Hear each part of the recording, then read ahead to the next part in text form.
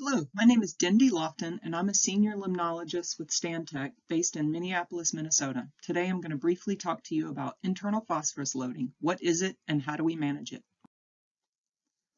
Phosphorus that comes in from the watershed usually enters the lake in dissolved or particulate forms, and this gets processed within the water column through abiotic and biotic components. And what doesn't leave the lake tends to accumulate in the lake sediments where it can be released under certain conditions. And this process is known as internal phosphorus loading. And this is particularly common when the bottom waters go anoxic. Phosphorus that was previously bound to iron, that bond is broken, and then the phosphorus is available for release in dissolved form from the sediments where it can be taken up by algae. And this can be a really significant source of phosphorus. I won't go through all the compounds on the right, but the takeaway there is that phosphorus is really reactive and forms bonds with a lot of different elements, and including iron, aluminum, calcium, and it also adheres to clay and organic particles as well. So how do we know if the phosphorus load from the sediments is significant or not, or if it needs to be managed? Well, one of the ways that we do that is to develop a total phosphorus budget. And essentially, this is an accounting exercise of all of the different sources of phosphorus and the loads coming from each of those sources. This pie chart on the left is an example from a lake that we've been managing in Minnesota, Bass Lake, which is in just northwest of Minneapolis. And through monitoring and sediment core collection, we determined that about 21% of the load is coming from the sediments. Well, that might not seem like a significant source. It also has a TMDL, or a total maximum daily load reduction, that's been developed for this lake because it is impaired for recreational use due to excessive nutrients. And you can see on the table on the bottom line, internal load, there is a 93% load reduction required by the TMDL. So this internal load needs to be reduced in addition to the continued work that's ongoing in the watershed to reduce loads from the watershed, as well as from the upstream lakes that contribute phosphorus to this lake as well. So how do we manage that load? Well, sediment phosphorus inactivation using alum or aluminum sulfate is one of the most common techniques for reducing internal phosphorus loading in sediments.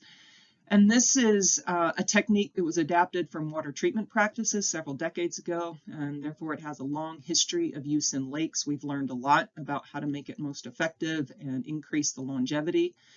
And alum is applied by a barge on the lake that has reservoirs and tanks on the back of the barge, and then is injected through hoses, usually just below the surface of the water, through these hoses in dissolved form. And it binds with dissolved phosphorus, making it unavailable for algae. That alum flock settles to the superficial sediments where it integrates into those sediments and is available to capture phosphorus that's diffusing from beneath. It can lower the pH in poorly buffered or soft waters, so sometimes a buffer is applied with it to mitigate pH swings. And the longevity of an alum application really depends on the continued extent of the external loads. This figure shows some of the data, additional data from Bass Lake, and this figure shows anoxic phosphorus release rates. This was taken from sediment cores that were incubated in the lab at UW-Stout by Bill James. And you can see that the release rate in 2017 was over 10 milligrams per square meter per day. The first half of the alum application was applied in May of 2019.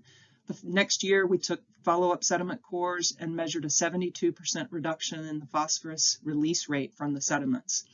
The second half of the application was applied in September 2020, and we saw an 87% reduction in sediment cores that were collected the following year. So we'll continue to monitor the lake and measure the effectiveness of the alum treatment along with the lake's response to continued watershed load reduction efforts. So in summary, there are no silver bullets to managing nutrients in lakes. Usually there's a lot of different sources of phosphorus, and these all need to be managed to some degree to the extent that resources and capacity allow, to be able to lower the overall loads to the lake and improve water quality. Alum is a useful tool in the toolbox to reduce the sediment release of phosphorus. And to determine whether or not that's the most appropriate technique, we really need to understand the magnitude of internal and external loads.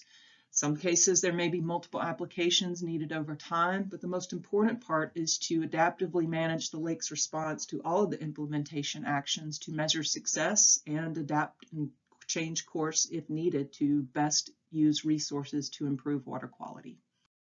Thank you for your time. Please reach out if you'd like to discuss further. I'd be happy to answer any questions you might have.